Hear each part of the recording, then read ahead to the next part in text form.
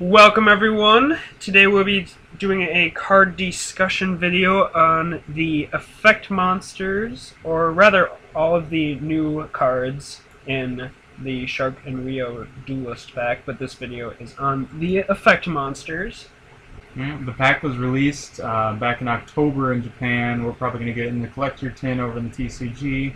So we're just going to cover the five effect monsters that were new to the set, and we'll go from there. Most of them, they are all used by Shark and Rio in the anime, as per the name of the set. So we're just going to jump right into it.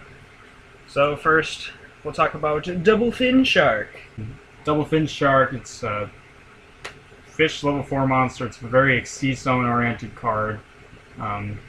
Basically, when it's normal summoned, you target a level 3 or 4 water fish monster from your graveyard and special summon it in face of defense mode.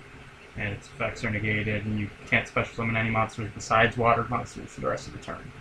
Which probably shouldn't matter, since you're likely going to be special summoning this or using this card in a completely or mostly completely water deck, yeah. So usually it's like a free Bahamut Shark or an Abyss Dweller, or feasibly you could use it with the one water fish monster that works with this in terms of tuners, which is Fishboard Archer.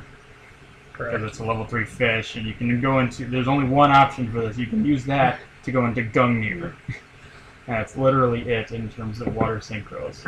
There is one other tuner you can use, but since it's level 4, it's Royal Swamp Eel. But you can't do that because there's no level 8 water synchros. So you'd have to wait for the next turn. Well, I mean, we'll probably get a water synchro at some point that's level 8. Probably. Hopefully at that point. And, I mean, normally the Royal Swamp Eel only works as a synchro summon if you use other fish monsters, so it kind of works well with the sort of deck you'd be playing it in. And, I mean, even if that effect were active, Double Fin Shark would be able to use with it. But, works well with the rest of the deck and gives you a little more synchro options there. So next we have Silent Angler, which is again a level 4 waterfish type monster. Very, very useful card, especially for Xyz summons, and it's very easy to do synchro summons as well. Yeah, all you have to do is control a water type monster, and you can special summon this card from your hand. Of course, you cannot special summon other monsters from your hand for the rest of the turn. So that does mean you can't use more than one, which is probably a good balancing for this card because it's a really easily summonable card. However, since it only has 800 attack, it is a great target for Inferno Reckless Summon, which, I mean, technically could give you a free Shark Drake. So yeah, that would be really nice. Plus, you'd already have a water monster on the field, so yeah. You could go for 2 Bahamut Sharks. Yeah, a Bahamut Shark and Abyss Dweller, use Bahamut Shark to something like a Nightmare Shark. You could get 2 Nightmare Sharks. That's an easy 4,000 damage. That's over 8,000 damage on the board right there. So if you have one water type monster, Silent Angler, and Inferno Reckless Summon, that is over 8,000 damage right there. No, Bahamut Sharks can attack. Oh, that's true. You got that much attack. But if you negate their effects afterwards, then they could attack? Feasibly, yes. Feasibly, you could do that. So all you have to do is use a card to negate their effects without stopping them from attacking. Well, you can't use... Have 2 breakthrough skills. Yeah, well, no, breakthrough skill only works on your opponent card. Is it? I believe so. But basically, Silent Angler is just like the perfect fish monster to... I was going to say use Skill Drain, but that would also prevent... Stop the nightmares. That's what I was thinking. Well, I mean, if they don't have a monster on the field to attack anyway, or to defend anyway, then that's over 8,000 still. But basically... But yeah, breakthrough skill is on the opponent's side. So, my bad. But Silent Angler, it's essentially just a perfect fish monster to complement any synchro or Xyz summon, especially with Royal Swamp Eel again, because Royal Swamp Eel can only be used with fish monsters, so Silent Angler is the perfect target to get a tuner and a non-tuner on the board, and give you access to any of the layer. Which is very true, and this card, of course, does not have the stipulation of only being able to special summon Go water type underwater monsters. Yeah, that kind of limits double fin shark in terms of sync capabilities, but Silent Angler works perfect.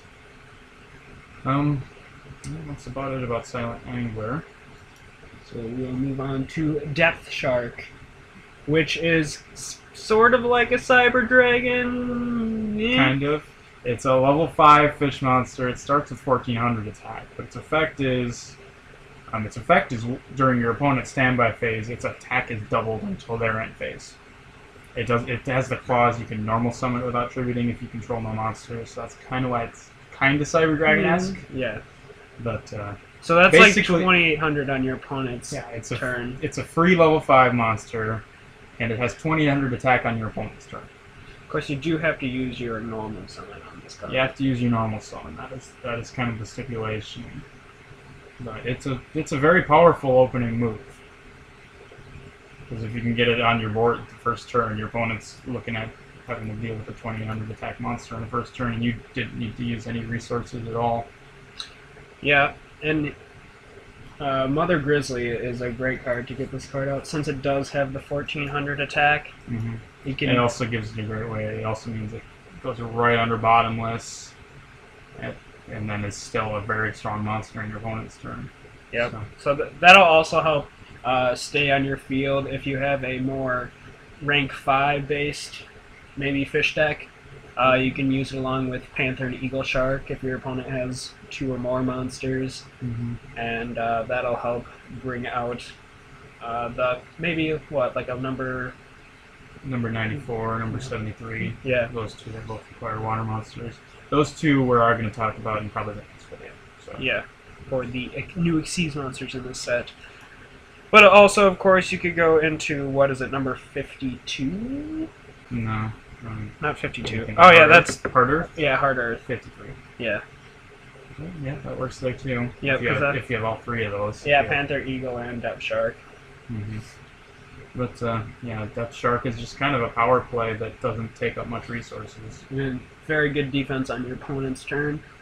And then next we have the last of the sharks, at least in this set. It's Saber Shark. And it's essentially the shark that augments the ability to do rank 5 base plays in water decks, which this set kind of introduced with the addition of number 73 and number 94. Basically, its effect, it's a level 4 fish, so it works. It can be summoned normally, but up to twice per turn, you can target a fish monster on the field and apply one of these effects. You can't special summon any non-water monsters during the turn. But you can either increase that target's level by 1 or reduce that target's level by 1. So if you use Saber Shark and complement, say with the Silent Angler, you have the option to go for rank 5, rank 4, or rank 3. Which is a really very nice ability. Let's see, there's so many monsters you can go for with that. You have your like Leviathan Dragon for 3. You Leviathan Dragon or Nightmare Shark, or Bahamut Shark or Abyss Dweller. Rank 5, you got 73, or you have Abyss Splash, Crystal Zero, Freezodon, Feasibly Even, Silent Honor Dark. Yeah, if you have those are all water rank 5s. So you need the 3rd material for you would need 3 for Chaos 101. Yeah. It's still very very helpful. So like if you want to bring out if you have the ability to bring out another level 5, then that'll help you get out your Chaos 101. Yeah, it mainly complements Silent Angler. Silent Angler and Saber Shark is like the perfect combination because it gives you that option to go for 3, 4, or 5 with just the 2 cards. Yeah, it gives you such a great versatility. So many cards in your extra deck in a water fish shark type of deck would be able to be summoned. Yeah. Sadly, Double Fin has the effect where it negates the effect of the monster that's summoned, so I've used Double Fin to revive a Saber Shark. It's only good for rank 4s, but even so, it's very nice. And the nice thing is that also it makes it so if you have it in Shark stickers, or it in like a different level 3 fish, or it in a level 5 fish, you can orient them. You don't have as much versatility as if you have it with another level 4. but you can change them to have mismatching levels to make it into something you can use. Also, if you have like 2 level 3s, maybe you can turn those both into level 4, since it says up to twice per turn you can target one fish type monster. Yeah, if you have 2 shark stickers with Saber Shark, that'll allow you to go into a shark drake or something like that. Well, only shark drake. Right, because that's the only water that takes 3. Yeah. And also feasibly, you could also use that in that situation. You can use Saber Shark to make the ability to have a Shark Caesar or a Tri-Edge Levia. Yeah, Shark Caesar is definitely a card that could work well with this card. Help you bring out, like, you have this card, Silent Angler, maybe a few, Shark stickers. Turn your Silent Angler and Saber Shark into level 3, and then you got a Shark Caesar with potentially up to 5,800 attack. All of those attacks. But yeah, that's about it about Saber Shark. It's just a very versatile card. Lets you greatly expands the ability to do its sea summons in shark or fish-based decks. I think it is important to note here on the tail end of this card that cannot be used for a synchro summon. Sadly, no. That's the one clause about its effect is disappointing. But again, I mean, you can use it with.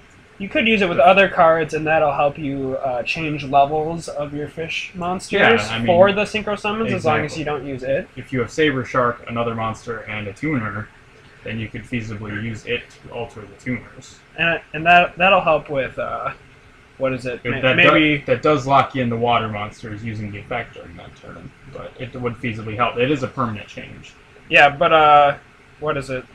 Fishbark Archer, Royal Swamp Eel. You could use those, and you'd have less of a.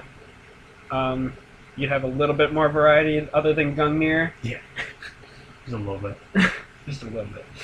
All right. And the last effect monster is Guard Penguin, which is again another level 4 monster, but it is a winged beast. Water winged beast.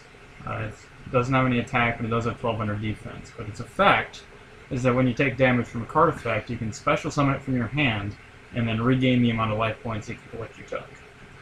So anything like, well, this would obviously be really good against burn decks. Of course. So you special summon this card pretty much any time, since they're going to be trying to burn your life points.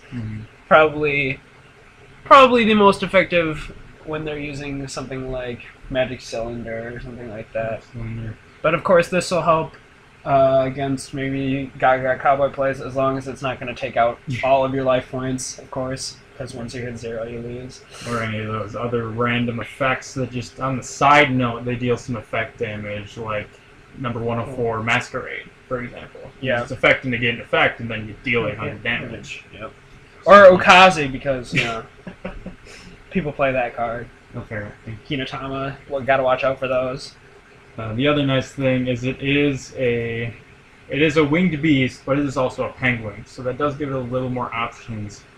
For example, Great Emperor Penguin, or the Great Emperor Penguin, has the ability to summon 2 penguins out. And normally that was useful before. You could do normal rank flower plays with like Flying Penguin or Nightmare Penguin.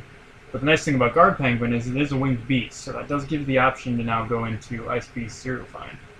Which is definitely a good card you're going to want to summon, because, of course, you can negate all the effects currently on the field and then gain 300 attack for every card on the field. Exactly.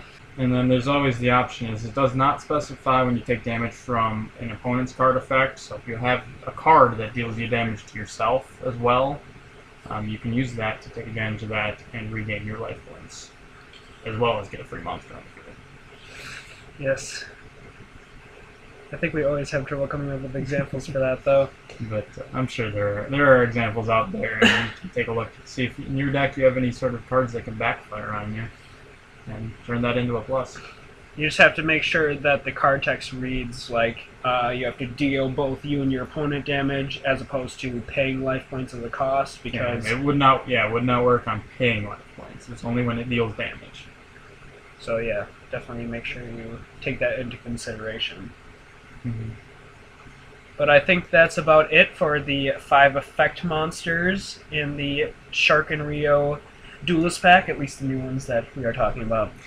So I guess we'll wrap it up here, and we will see you next time for the Xyz monsters. And then later after that, we're going to have one last video on the set, because there's a couple spell and traps that don't really fit in with either of those two videos. We'll do a separate one on them. So, we'll see you guys in the next video. See you guys later.